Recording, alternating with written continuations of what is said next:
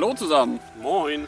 Da sind wir wieder nach einer etwas längeren Ruhepause von gut einem Jahr, denke ich, ne? Ja, ungefähr. Wir hatten uns ja dazu entschlossen, das Projekt ein bisschen einzustampfen, weil die Zeit einfach fehlte und wir beide doch ein bisschen mehr um die Ohren hatten, sodass irgendwie das nicht mehr den Stellenwert irgendwie kriegen konnte, den es eigentlich verdient. Aber jetzt in letzter Zeit waren wir ein paar Mal zusammen wieder unterwegs und ja, haben natürlich dann irgendwie uns ein bisschen geärgert, weil auch gerade im letzten Jahr ein paar schöne Fische bei den Ausflügen rumgekommen sind und ja, letztendlich ist so ein Film ja dann doch immer eine schöne Erinnerung, auch für einen selber später. Und ja, der Gedanke kam schon öfter auf, dass wir die Kameras mal wieder mit ans Wasser nehmen. Und ja. Jetzt sind sie wieder dabei und ab heute heißt es wieder Out for Trout. Im Moment herrscht hier eine recht spezielle Situation mit der Corona-Krise. Deswegen sind auch die dänischen Grenzen seit einiger Zeit zu. Da hinten sieht man das schöne Dänemark. Wir können leider im Moment nicht hin. Sind wir eigentlich sehr oft unterwegs in Dänemark. Und deswegen sind wir heute auch an der deutschen Küste. Auch eine richtig schöne Strecke. Wir dürfen in Schleswig-Holstein fischen, weil wir beide aus Schleswig-Holstein kommen. Bietet sich an. Im MacPom darf man auch noch fischen, aber für Touris sind die ganzen Ostseestrände gesperrt. Also nur wenn ihr aus dem Bundesland kommt, dürft ihr dort auch fischen. Und deswegen widmen wir heute das Video auch so ein bisschen den Leuten, die zurzeit nicht an die Küste kommen. Und hoffen einfach, ja, dass wir euch einen schönen Fisch oder auch zwei zeigen können. Das wäre natürlich ein Traum. Das wäre was. Durchhalten. Irgendwann ist das bestimmt alles wieder möglich, auch für die, die jetzt nicht ans Wasser kommen, also an die Küsten. Ja, wir wollen mal gucken, ne? Also die schleswig-holsteinische Ostseeküste, die hat ja auch einiges zu bieten, ne? Im Prinzip von Flensburg bis Grenze MacPom im Moment, weil da dürfen wir halt auch nicht hin. Und wir müssen uns jetzt ein bisschen umorientieren und uns mal hier die deutschen Strände ein bisschen vornehmen. Aber wie gesagt, also hier sieht es mal wieder top aus alles, ne? Ja. Bedingungen sind jetzt nicht optimal zum Meerforellenfischen, sage ich mal. Wir haben ganz blauen Himmel heute, ja. Leichten Wind aus Ost, der hier auf der Stelle so ein bisschen auflandig kommt, davon merkt man aber fast gar nichts, weil er halt Ententeich kaum vorhanden ist. Aber zum Mittag soll er ein bisschen auffrischen, vielleicht kommt da noch eine kleine Welle, hoffen wir mal.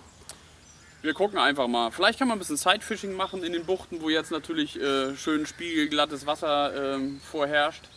Das klappt auch oft, hat in Dänemark im letzten Jahr war ich da auch echt erfolgreich, als ich das gemacht habe. Aber wir gucken mal, die Hornhechte sind mittlerweile auch unterwegs, der Raps blüht schon, das heißt, es kann einiges passieren. Plattfische müssten auch in den flachen Bereich kommen. Also wir sind eigentlich für alles gerüstet, ne? Ja, schauen wir mal. Gucken einfach mal, was da heute so kommt. Und an dieser Stelle auch nochmal einen herzlichen Dank an unsere nette Community, die sich besonders über Facebook und per Mail immer wieder bei uns gemeldet hat in unserer inaktiven Zeit und auch immer wieder ermutigt hat, dass wir mal was aufnehmen sollen, dass die alle Bock drauf haben. Und das ist auch mit Grund, warum wir das heute machen. Hat gewirkt. Auch die Eigenmotivation, aber ja, vielen Dank dafür. Und wir werden euch heute hoffentlich mit ein paar Fischen dafür belohnen. Ja, das letzte Mal hat Matti schon eine richtig schöne 61er gefangen. Ja, die war nicht schlecht. Die Woche davor hatte ich eine schöne, so Anfang, Mitte 40, die war richtig schön dick. Das war schon mal gut. Und heute hoffen wir natürlich, dass wir vielleicht jeden einen Fisch in die Kamera halten können und auch mit in die Küche einladen können nach Möglichkeit. Weil ja, ich habe auch mal wieder richtig Bock, eine schöne Forelle irgendwie zuzubereiten. Wollen wir mal gucken. Und zur Not gibt es heute einfach richtig schön Farbe ins Gesicht. Ja, und dann heißt es jetzt wieder Out for Trout. Und ihr seid dabei. Auf geht's. Ich würde sagen, wir legen los, ne? Jo.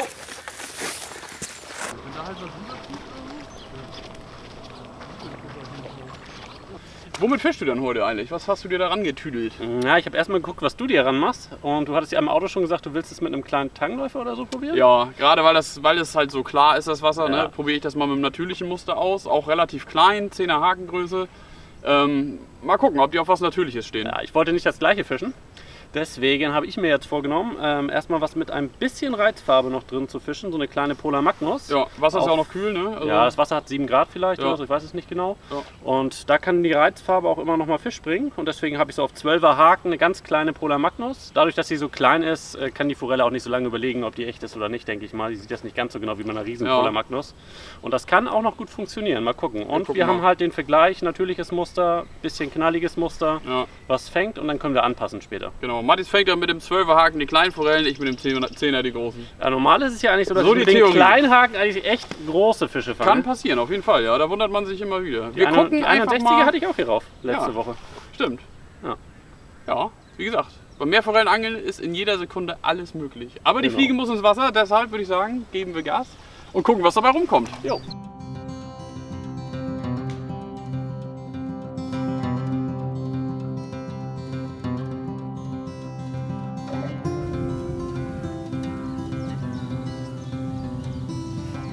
Wir mussten uns hier gerade durch so eine Wanne durchkämpfen. Da war das Wasser doch relativ tief. Aber jetzt sind wir auf einer schönen Sandbank angekommen.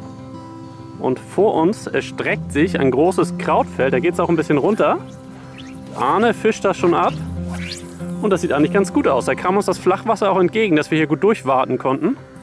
Und jetzt auf der Sandbank stehen. Sehr gut sieht das aus. Das zieht sich hier entlang der Küste komplett wie so ein langes Band lang. Und das ist richtig schön der Übergang vom Sand zu diesem krautigen, steinigen Bereich zu sehen. Und erfahrungsgemäß patrouillieren die Forellen da ja doch oft lang über dem Kraut, um sich da nicht so die Blöße über dem reinen Sandbereich zu geben. Wobei die da natürlich auch hin und wieder sind. Ne? Also alles eine heiße Ecke.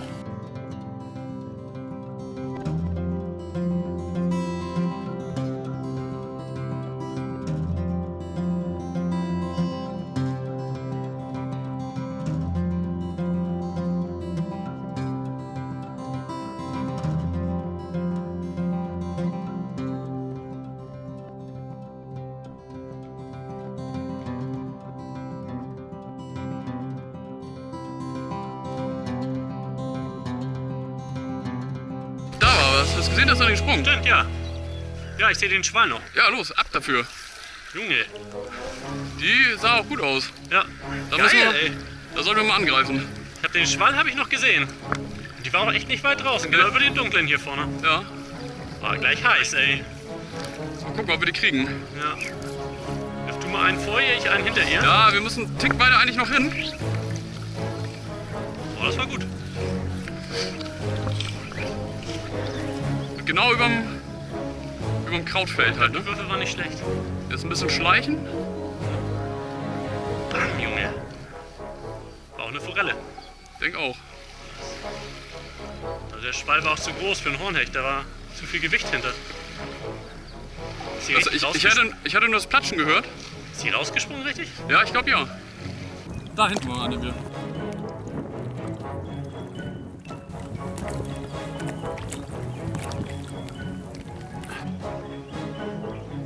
Da war sie wieder. Aber das war eine gute Bugwelle, ey. Direkt vor mir. Also hier ungefähr war die eben.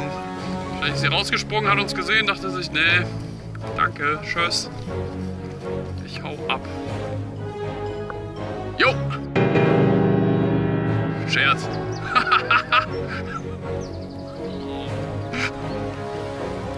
Trouts macht man keine Späße, Arne. Nee, das ist richtig.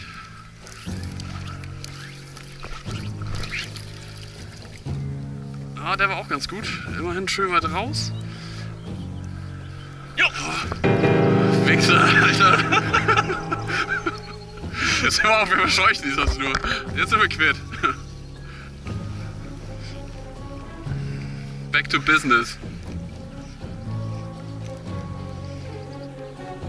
Oh, ich habe schon Halluzinationen. Ich habe schon wieder irgendwo platschen hören, aber ich glaube, das war irgendwie eine Welle. Oh, ich weiß nicht, die ist echt schon aktiv, oder? Ich glaube, es sind noch mehrere tatsächlich. Kann gut sein, ja. Vielleicht sollten wir hier einfach noch kurz ein bisschen stehen bleiben, dass die vielleicht ein bisschen ins Also ich meine, die eine, die wir zuerst, nachdem die erste rauskam, gesehen haben, war relativ klein, aber die gerade war besser. Ja. Ja, kann sein, dass das ein Schwarm ist auf jeden Fall, ja. Scheiße, ey, so eine Fische sind eigentlich fast geschenkt. Wenn man da vernünftig hinwirft, dann kriegt man echt in den meisten Fällen Biss, aber... Ich hole mal meine Spiro-Route. Ja. Aber wir kamen ran. Ich meine, wir kamen 2-3 Mal ran. Ja, also besser ist, wenn man die einen Tick überwirft. Also ja, klar. Mindestens Vorfachlänge so, ne? Also nicht mit der Fliegenschnur, aber Vorfachlänge ist mal gut. Und ein halbes Vorfach oder so. Aber es kann halt auch Pech sein, dass die eigentlich gesehen hätte von der Entfernung, aber dass die mit dem Kopf zur anderen Richtung ausgerichtet war oder so, weißt du? Ja. Dass die es halt nicht mitbekommen hat dann, das ist schon möglich. Also. Oder dass sie einfach die Fliege scheiße fand. Das kann auch sein. Oder dich. Oder mich. Man weiß es nicht. Dein Fake-Bissen. Da. War ein Biss? Nee, da hinten. Draußen wieder.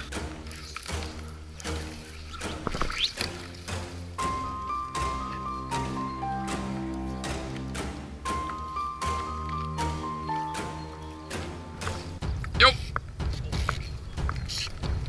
Die ist gut.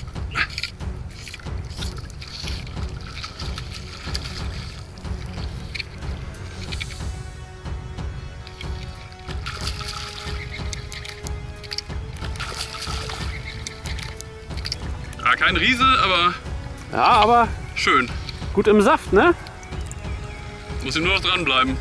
Ja, meine Schnur liegt da leider, muss ein bisschen aufpassen. Ein bisschen hier rüber.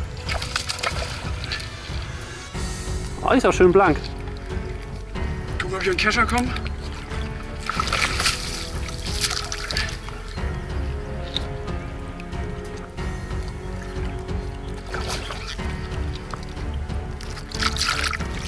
Mist, ist so tief unten, da komme ich gar nicht ran jetzt mehr. Pass auf, nicht, dass sie... Naja, ich habe Beine zusammen, alles gut. Oh. Pass auf, die ist unter deiner Schnur durch. Meine Herren, ey, die hat aber auch Power.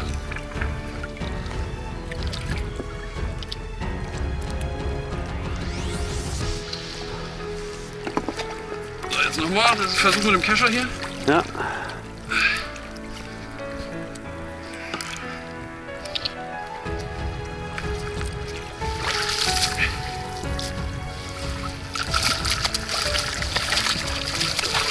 Petri!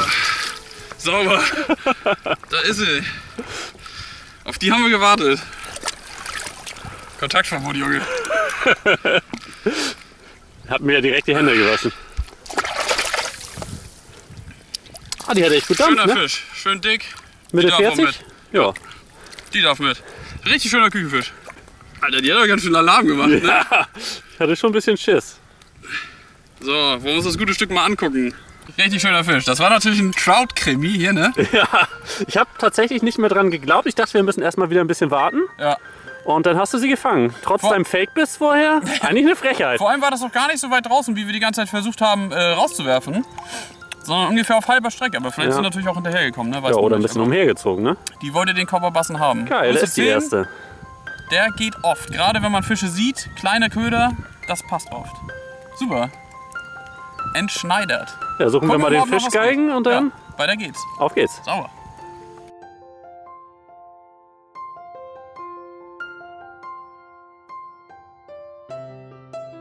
Der erste Fisch ist gefangen. Wir haben auch viele weitere Fische gesehen, die immer rausgekommen sind. Ja.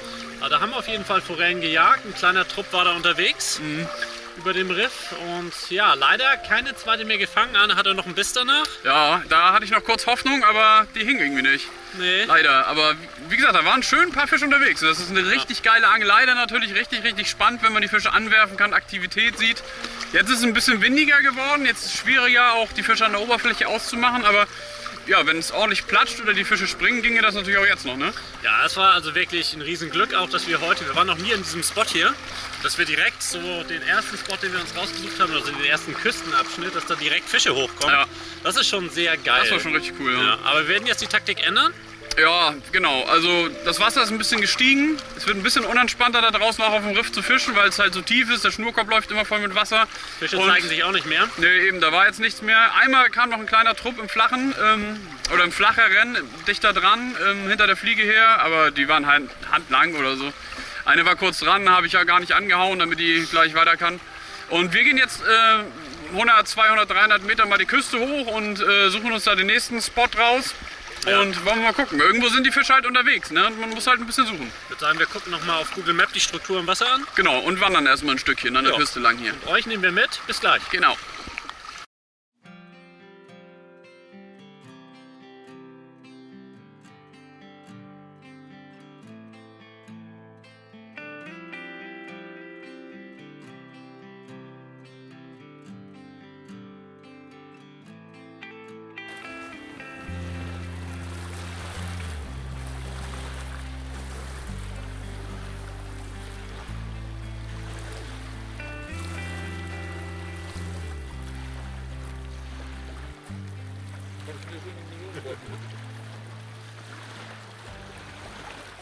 Ja, wir sind jetzt ein Stück gelaufen, haben auch noch eine Kleinigkeit gegessen und jetzt sind wir an einer echt schönen Stelle angekommen, wo es auch vorne gleich ein bisschen tiefer wird. Der Wind hat gedreht. Ist jetzt richtig auflandig, drückt rein. Sieht richtig gut aus. Schöne Trübung hier vorne im ufernahen Bereich und richtig viel Struktur, richtig viel Tang, richtig krautig alles, schöne Steine auch hier. Und ja, wir hoffen jetzt, dass natürlich über den Krautfeldern noch die eine oder andere Forelle vielleicht auf der Jagd ist und wir da noch mal eine abgreifen können, ne? Wäre schön, Das wäre richtig cool. Ja, wir nehmen uns den ganzen Bereich jetzt auf jeden Fall vor hier, fischen das mal konzentriert ab und dann gucken wir mal.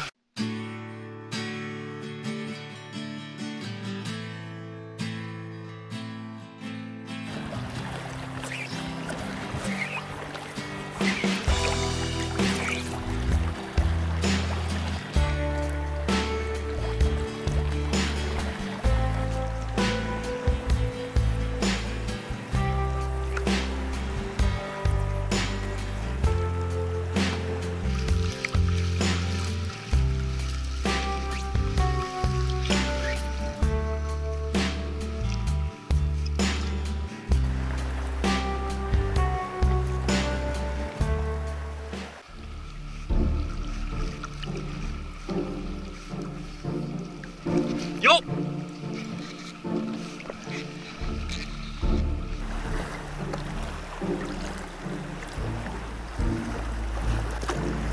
Ich habe keinen Bock, die zu verlieren, deswegen bin ich gerade so konzentriert. Das ist eine gute? 40 vielleicht? Mal gucken.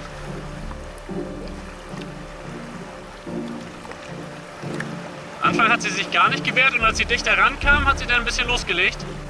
Darf sie noch kurz austoben und dann kommt sie in den Kescher.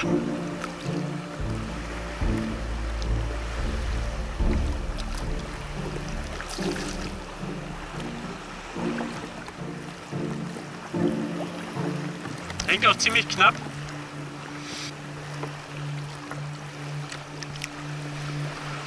Petri! Ja, ganz knapp gehakt hier vorne am Oberkiefer. Kommt schon ab. So, die darf jetzt direkt wieder rein und nochmal 5 cm größer werden. Sauber. Ciao, ciao.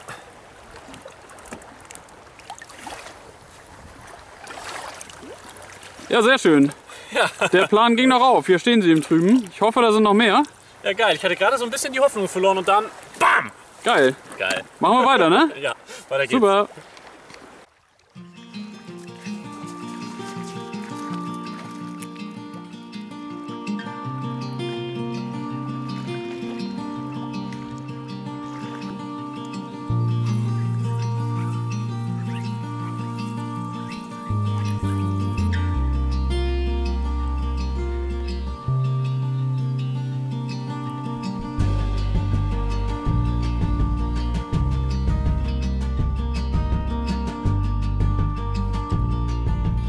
Die Sonne geht jetzt langsam unter. Einen dritten Fisch gab es leider nicht mehr. Nee, leider nicht. Die wollte nicht hängen bleiben. Nee, ich hatte noch mal einen schönen Biss bzw. Bisse am Ende. Die kamen ein paar Mal hinterher. Die Forelle, ich habe das erst gar nicht gemerkt. Ich dachte, das wäre Blasentang. Ich war geistig schon wieder so ein bisschen abgedriftet. Ja, wie das immer so ist, ne? Wenn man nicht mehr damit rechnet, kommt noch von irgendwo so eine Forelle angeschossen. Ja. Aber die darf noch ein bisschen weiter wachsen und wurde verschont heute. Ja. Wir haben trotzdem jeder unseren Fisch gekriegt, den wir uns erhofft hatten.